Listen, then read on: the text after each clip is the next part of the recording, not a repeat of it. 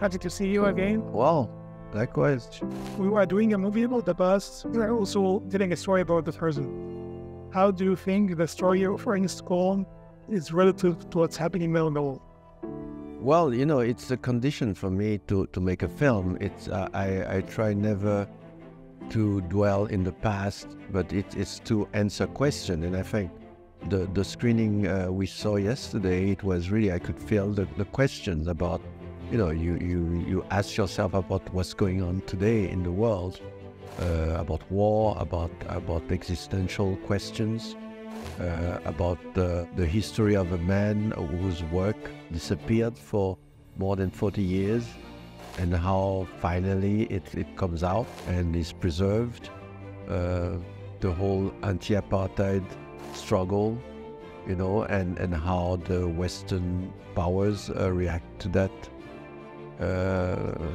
fight, blindness, about the suffering, the lies, like saying we want to help the black South African, and at the same time you continue to support the regime.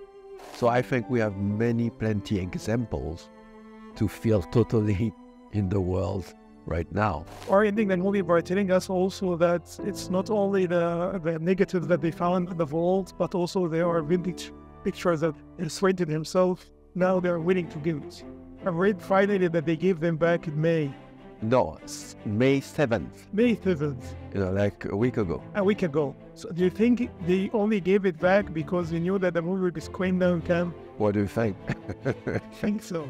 Well, no, they realized when the film was announced, even before Cannes, they realized that they had to do something, and the last moment was like last week.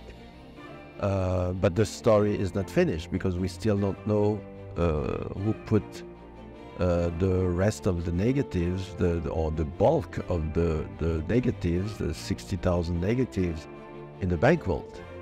And nobody still can say, how they get there, who put them there, how long, who pay, because, a bank is not going to keep 3 big bucks in a vault without somebody paying.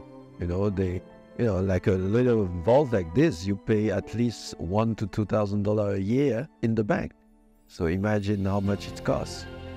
So the story on that side is not finished, but I didn't know, that's not the story I'm interested in. The story of Ernest is the main story. Your work is deeply anti-apartheid, and so I'm not sure in everyone saw it in Ernest Cohn. You are ending also the movie by showing us how the struggle against apartheid is continuing.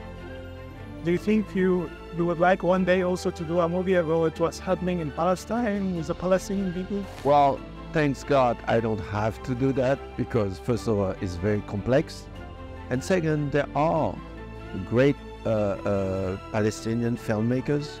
There are great Israeli filmmakers, very critical, who have done film before, who are still doing before.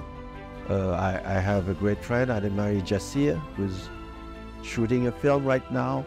So thanks God, there are a lot of people working, and there have been a lot of footage being shot in Gaza right now. And I hope we can do something with it later on. But it's good that I know there will be film, and it doesn't have to be film for right now. But whatever happened in the future, I know we will have to tell the story the right way. Thank you. Thank you.